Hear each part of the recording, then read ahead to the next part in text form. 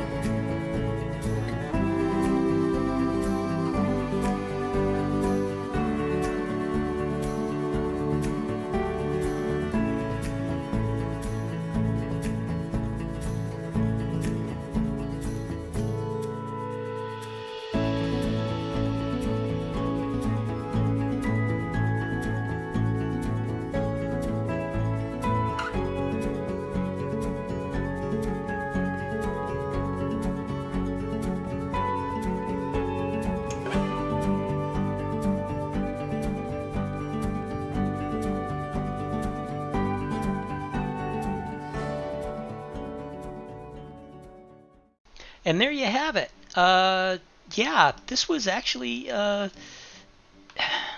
was actually a longer build than I thought. I wanted to do at least one of the buildings from scratch. I know I used a blueprint for this building, but for the bathroom I built it from scratch, and it was an idea, and I finally realized that these things are just it's a good design, but this building is a little bit big for the space that I was intending to use, which is why I switched to this blueprint.